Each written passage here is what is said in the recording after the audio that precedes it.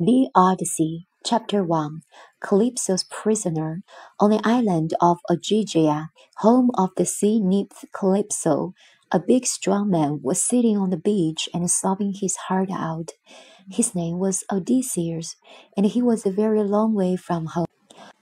Far above him, the mighty gods of Mount Olympus were watching. Athena, goddess of wisdom, turned to her father, Zeus. He was king of all the gods. If anyone could help Odysseus, he could. She pointed to the tiny ant-like human below. Look, father, poor Odysseus has been stranded there for years.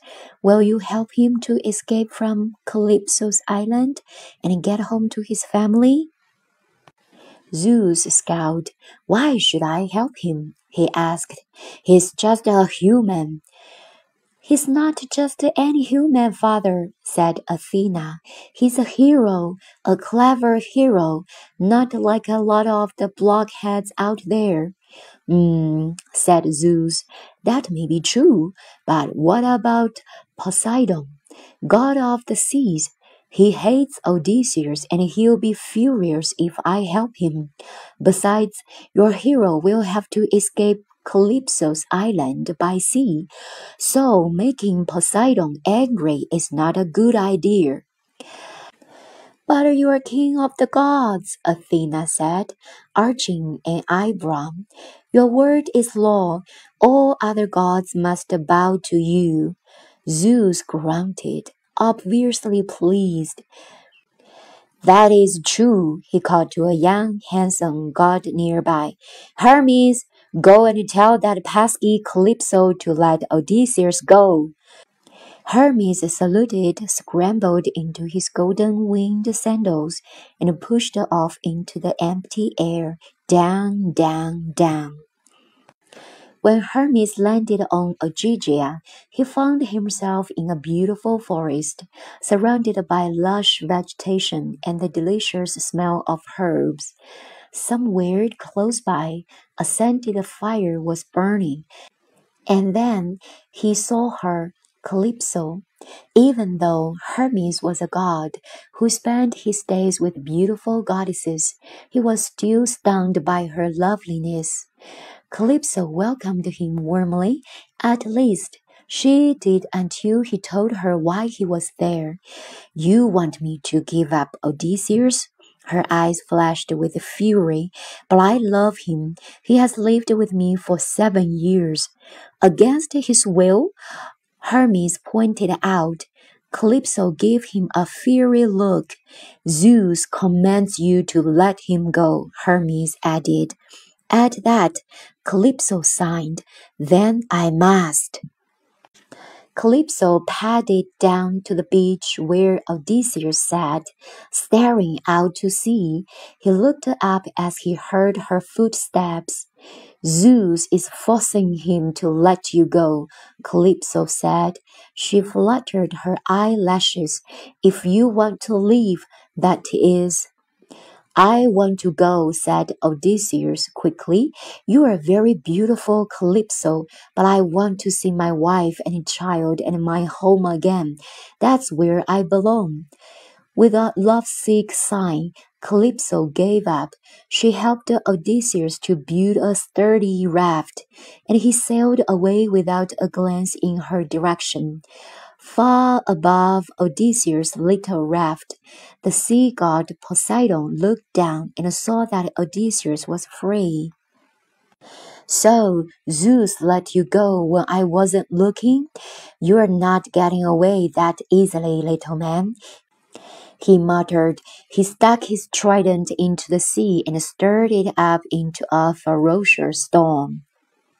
The winds and the rain lashed the little raft until it was smashed to pieces, and Odysseus was thrown into the sea.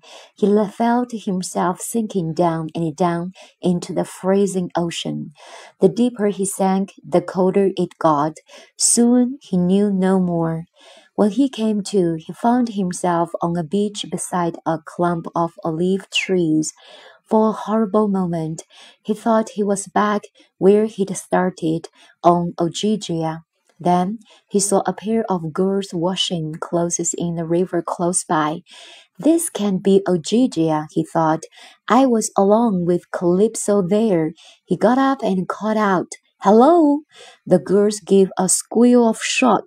Odysseus bowed low. "I'm sorry if I scared you, but do you know where I might find food and shelter?" The girls, still trembling slightly, pointed out a palace up a hill. As it turned out, the king and queen who lived in that palace were the perfect hosts. Without even asking who he was, they ushered him inside, gave him fresh clothes and plenty to eat and drink. "In return for this fine hospitality," said Odysseus, "I'll tell you all a tale." A murmur of excitement went through the court. Odysseus cleared his throat and began, "My name is Odysseus, and unfortunately for me, everything I'm about to tell you is true." Chapter 2, Odysseus' Tale. Although you wouldn't know it to look at me, I'm a king. My kingdom is on the island of Ithaca, and I've been trying to get back there for the past 7 years. When I set sail for home, my men and I had just won a war against Troy. It took 10 years and we lost many comrades. Still, 12 ships full of my men survived, and we were glad to be going home at last. At least, we thought we were going home. Our journey began badly when a storm blew us off course, leaving us adrift for days. When we finally saw land, my men cheered and rushed ashore.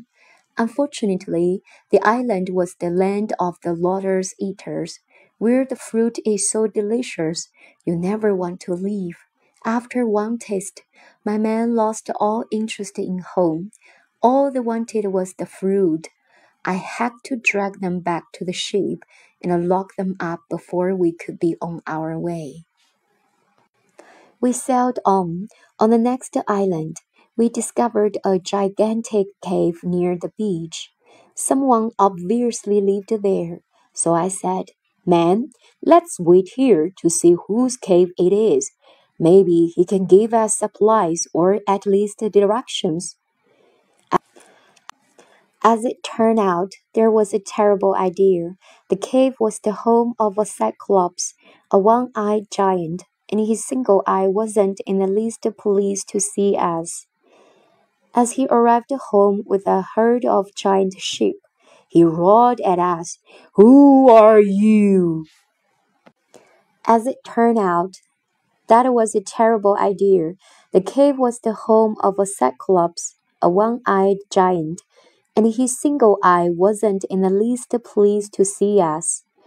As he arrived home with a herd of giant sheep, he roared at us, "Who are you?" He rolled a huge stone over the entrance to trap us inside. "I am Polyphemus, and this is my house. Why are you here?" I spoke up.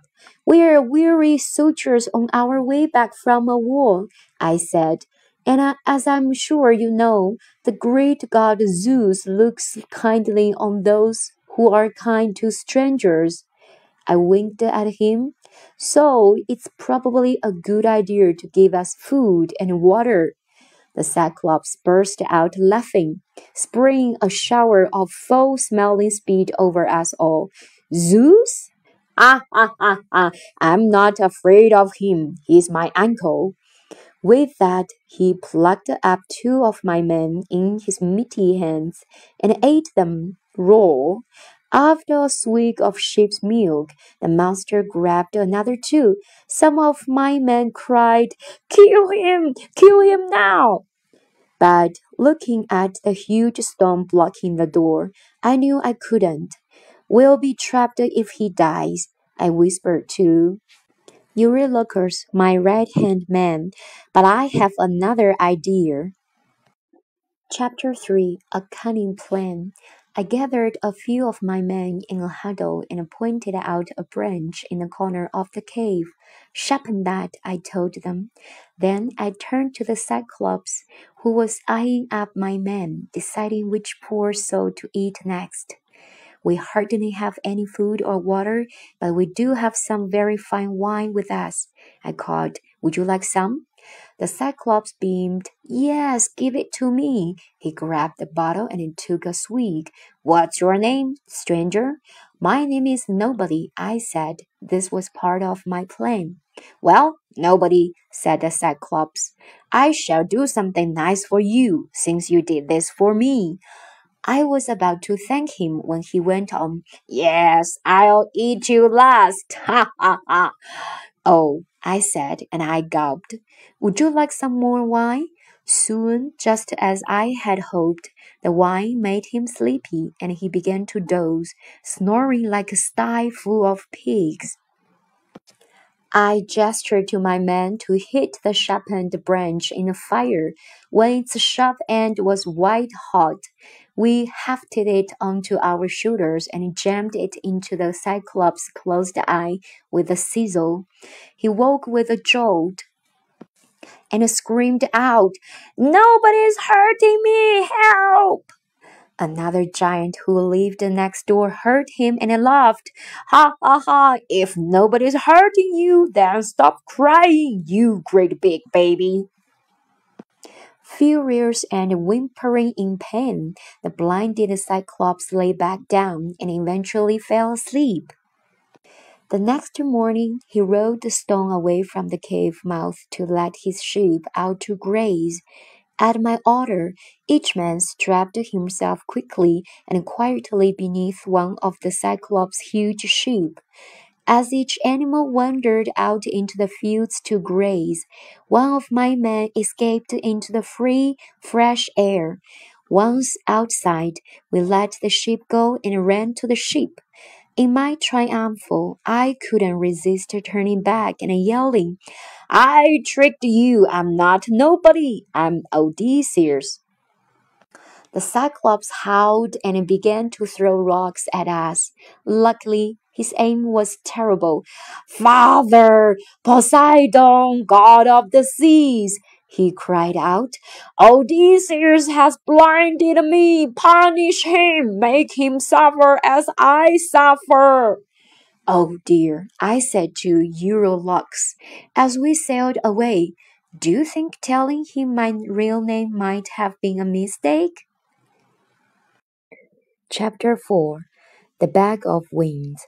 I tried to put the Cyclops curse out of my mind, and we sailed on peacefully enough until we reached the island of Aeolus, keeper of the winds.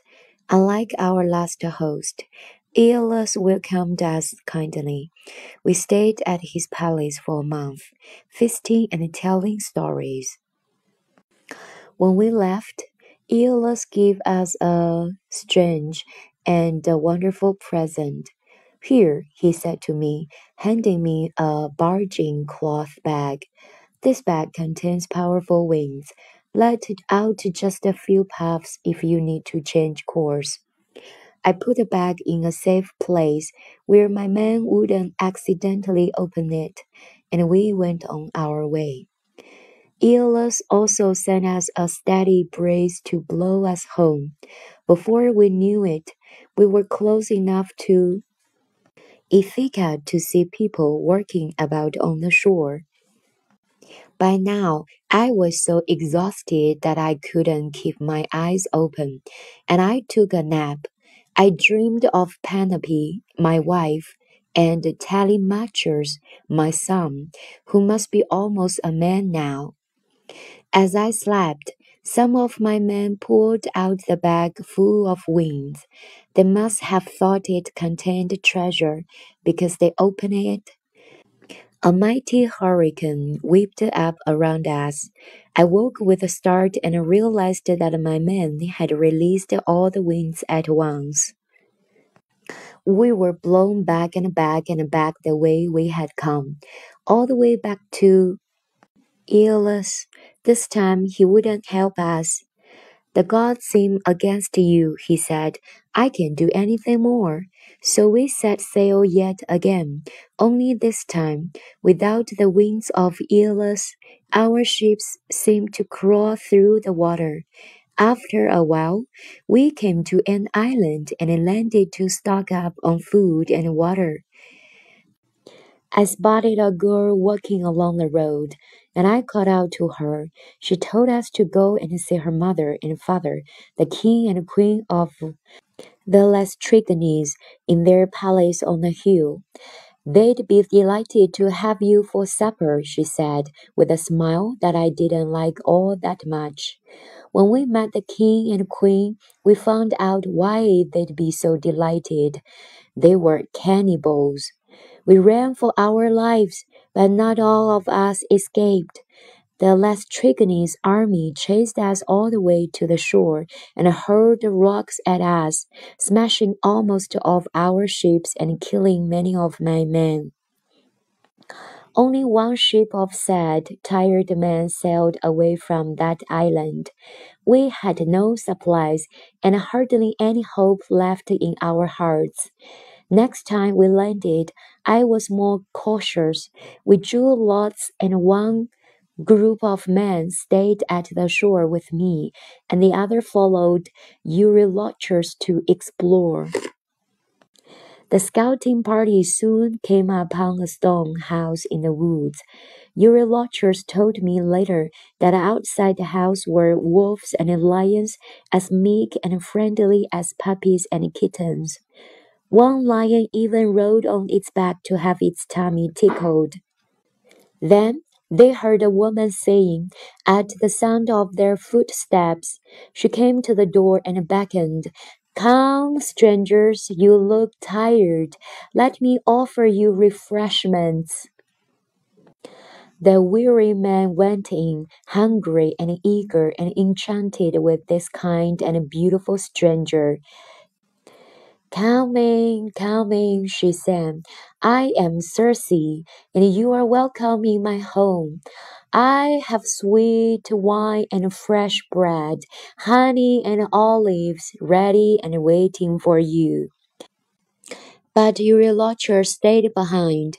We'd had so little good luck on our journeys that he couldn't help thinking that she was a little too interested in feeding them. He peered through the window to see the men stuffing their faces with food. As they ate, Circe brought them extra little treats and kept their cups full to overflowing. She smiled at them, and they all seemed to be having a wonderful time. Too late, the man discovered that the wine was drugged, and Eurylochus watched them slump into a deep, deep sleep. Circe waved a long, slender wand and cried out, Since you eat like pigs, pigs you shall be. Each sleeping man transformed into an oinking, snuffling, pink, wriggling pig. Eurylochus ran all the way back to the beach and told me what he'd seen.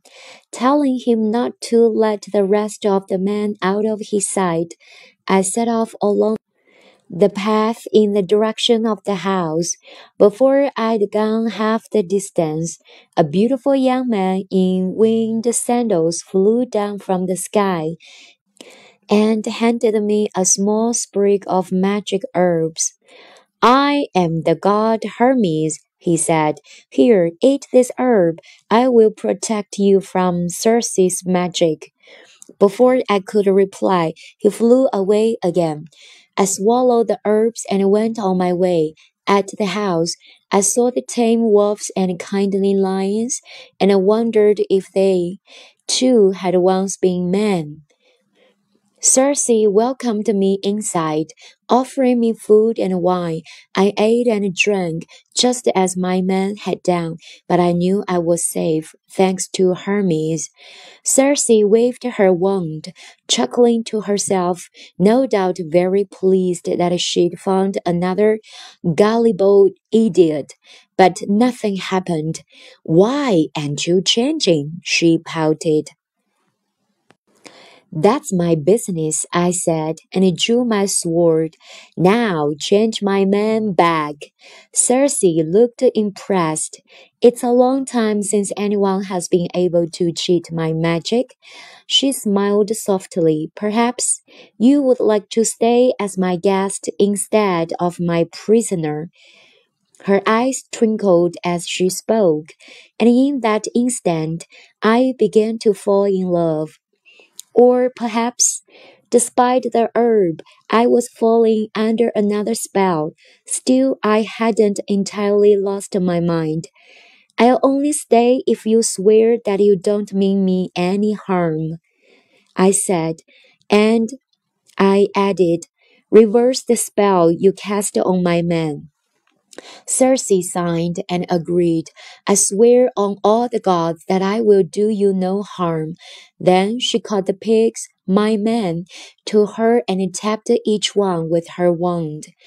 The pigs began to change and grow until my men all stood before me, looking dazed and scared. I explained that Cersei had sworn that she wouldn't hurt us, so we all decided to stay for a while. I have to admit, it was pleasant to be in a place where no one was trying to kill me or eat me for a change. Chapter 5 Dead Men and Deadly Voices. After a year on Cersei's Island, my man grew restless and I knew that it was time for us to leave. If you don't want to stay, I won't stop you, said Cersei. But take my advice. If you want to get home in one piece, you will have to visit the land of the dead and seek the help of Tiresias, a spirit there. I was terrified. How can we go to the land of the dead and not die? I asked her. And how do we get there? Cersei gave me a long list of instructions, as well as many warnings for our journey. Let the north wind carry you, she said as she waved us off in our one remaining ship. Good luck. Soon we landed on the misty shores of the land of the dead, where a secret grove of dark trees grew. As Cersei had instructed me, I dug a little hole and poured the blood of a freshly killed sheep into it.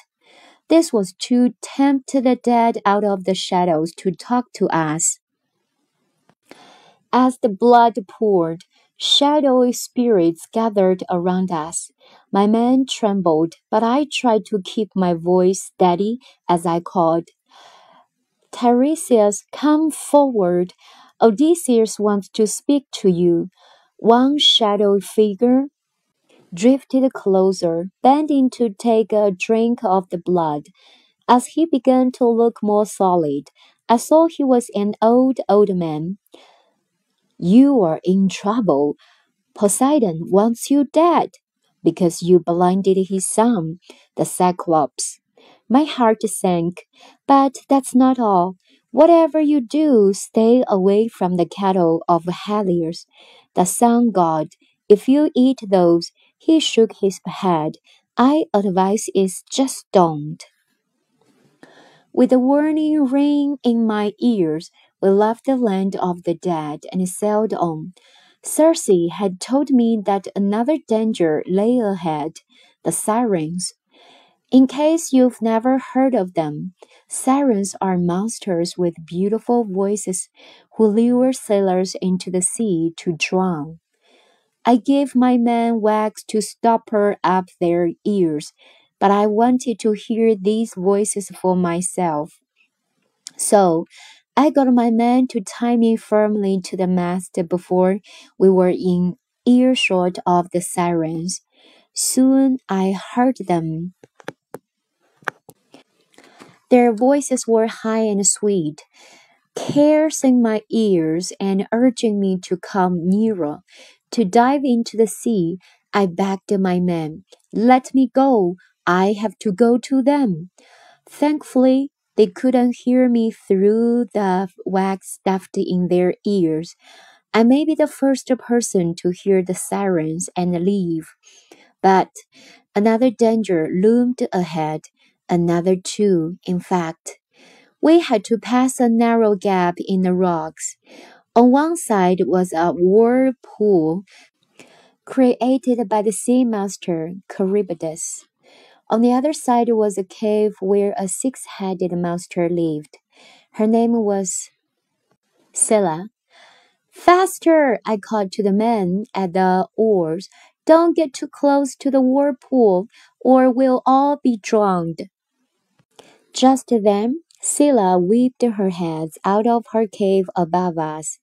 The six heads snatched up six of my men in their greedy mouth, but the rest of us were through the gap and sailing on, safe again for the moment. Chapter 6. The Cattle of the Sun. We stopped for the night on an island full of golden cattle. Seeing their shining skins, I guessed that they were the cattle of the sun god, Helios, that Tiresias had warned me about. I addressed my men in my sternest voice. Whatever you do, do not eat these cattle. Don't even look at them. For a while, the men obeyed, but we were running low on food again, and my men began to mutter, "If we starve, we'll be dead anyway. We'll only have the word of a dead man for it, too." The next day, I smelled roasting meat. My men were eating the cattle. "Fools!" I cried, but it was too late. The damage was done. With a heavy heart, I ushered everyone back onto the ship, and we set sail. What else could we do? Moments later, the sun god Helios smashed our boat into little tiny pieces. I was the only survivor. I found myself shipwrecked on an island, where I was taken prisoner by a magical woman named Calypso. I spent 7 long years there, pining for home, until the great god Zeus sent a messenger to free me, and so here I am. Chapter 7. Ithaca at last. As soon as Odysseus had finished his tale, he fell fast asleep in the hall of King Alcinous. The king ordered his guards to take poor Odysseus home at once. Still fast asleep, Odysseus was carried on board a ship. When he awoke, he was on the shore of a land he thought he recognized. With the tears in his eyes, he realized, "It's Ithaca!" He kissed the ground with joy. At that moment, a tall, beautiful woman appeared. She was wearing a breastplate that glinted in the dawn light, and had a shining helmet upon her head. It was Athena, goddess of wisdom, who had been watching over Odysseus all this time. "Welcome home," she said. "But before you can claim your kingdom, you have one last job to do. You must do it in disguise." With a wave of her hand, she transformed Odysseus into a ragged old beggar. Odysseus gazed at his newly wrinkled hands in shock, but he still had his wits about him. "What's the job?" "Well, you've been away. Your house has been full of scoundrels who are eating your food and making your family's life a misery. You see, they hope that one of them can marry Penelope." "But she's married," said Odysseus. "You've been gone a long time." "Penelope's suitors think you are dead," said Athena, "but I can help you get rid of them.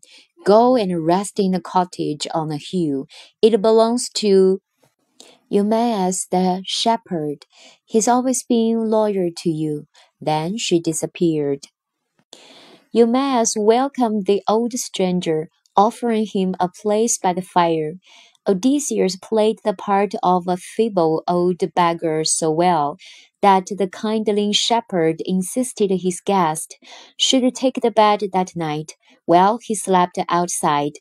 The next morning, Odysseus was awoken by Athena. I have someone to see you, but first. She waved her hand, and he felt his old and wrinkled skin become firm and young once more. That's better, she said. Just then, a young man appeared over the crest of the hill. He looked familiar, very familiar. Telemachus, my son! Odysseus rushed forward to hug him, but his son flinched in shock. Odysseus' skin was still glowing from the spell. He looked more like a god than a man. Telemachus, I'm your father. Don't you recognize me? Telemachus' shock turned to joy, and he flung his arms around his father. It's time, said a voice from behind them. They turned to see Athena standing there. Go and reclaim your kingdom. She disguised him as a ragged beggar once again. It'll give you the advantage of surprise, she said. So old man Odysseus and the young Telemachus walked back to town, picking up Eumaeus from his cottage on their way. As they drew close to the city walls, a dog bounded up to Odysseus, an ancient thing, all matted hair and creaky limbs. It was Odysseus' old dog that he'd left behind as a puppy. Good boy, beamed Odysseus, but his smile faded as he realized that the animal was on its last legs. Poor boy, he whispered, bending to pat him as tears rolled down his cheeks. But then he stood, and all the pent-up rage and the bitterness of his long exile turned into grim determination. He would get his kingdom back and live happily ever after with his wife and son, if he had to kill everyone on the face of the planet to do it. Chapter 8 The Challenge. When they arrived at the palace, Odysseus found things were just as Athena had said.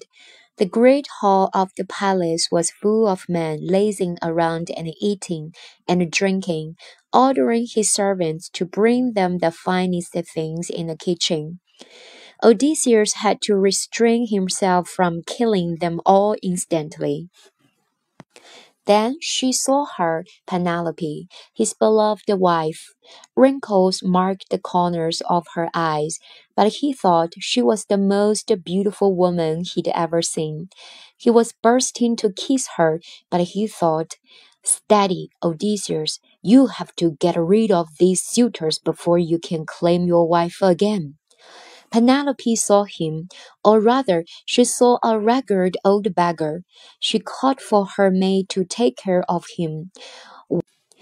Welcome, stranger. Please rest a while. She looked around at the suitors with a wry smile. Everyone else is making themselves at home, after all. Odysseus followed the old maid upstairs, where she prepared a bowl of hot water to bathe his feet. As she did so, he realized he knew her. She was the maid who had taken care of him when he was a baby. There, that's better, she said, gently rubbing his feet and legs. All of a sudden, she stopped. That scar on your knee looks awfully familiar. My master has one just like it. Master? She gasped. She put a hand up to his face and stroked it gently. How? Odysseus grinned and put a finger to his lips. Shh, everything will be revealed in time. Don't ruin my surprise. When Odysseus went downstairs, he saw Penelope walk into the middle of the great hall carrying a huge wooden bowl. Behind her, servants came carrying a number of axes. They set them up in a line. I have decided, said Penelope. It's been long enough. I think Odysseus must be dead, so I will now marry whoever can string my husband's old bow and shoot an arrow through the line of axes. All the suitors rushed forward, each one convinced that he would be able to do it easily. Each one tried, each one failed. "Let me try," said Odysseus at last. The suitors yelled insults, but Penelope hushed them, and Odysseus took the bow. He bent it, strung it, and fired an arrow in the time it takes to blink. As the arrow sailed through each one of the axes, everyone in the room gasped. "Who are you?" said Penelope. "There's something familiar about you." Odysseus took her hand and kissed it, then turned to address the whole room. "I am King Odysseus," he said, "and I am here to claim my kingdom." The suitors roared in confusion and anger. Odysseus strung his bow once more and fired it into the crowd of suitors. Telemachus and Eumaeus, who was looking very surprised, backed him up, armed with the spears that Telemachus had hidden earlier. The suitors howled, "Two old men and a boy against all of us! We'll slaughter you!"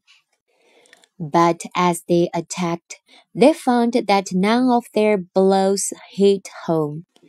In the corner, the goddess Athena watched quietly.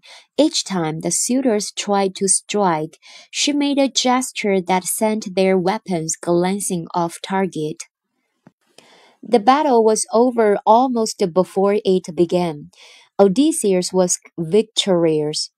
Athena touched his forehead, and the old beggar became a mighty king once more. Penelope stared at him in shock, which turned into suspicion. "Sir, you do look like my husband, but since you were an old man 5 minutes ago, I don't know who or what you really are. Still, since you passed my test, I will marry you tomorrow." Secretly, she decided to set this man another test. "I'll have my marriage bed brought down here so you can sleep in luxury tonight." Odysseus frowned. "You can do that. Our bed is carved out of a living tree. It can't be moved from our bedroom." At that, Penelope burst into tears of joy. "Odysseus, it's really you!" she cried, and threw her arms around him. For a second, Odysseus was stunned, but then he grinned. "My clever Penelope, you were testing me, weren't you?" Penelope smiled through her tears. "Yes, but now I have my Odysseus home at last." "Home at last," sighed Odysseus.